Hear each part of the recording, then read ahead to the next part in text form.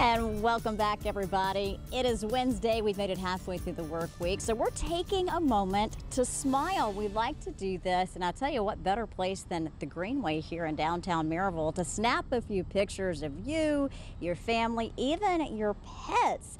And if you need a little inspiration, here is a picture that Shannon Smith took of a Smoky Mountain service dog. We appreciate Miss Shannon sharing that picture with us, and you can share your photos with us by emailing them to newstips@wbir.com.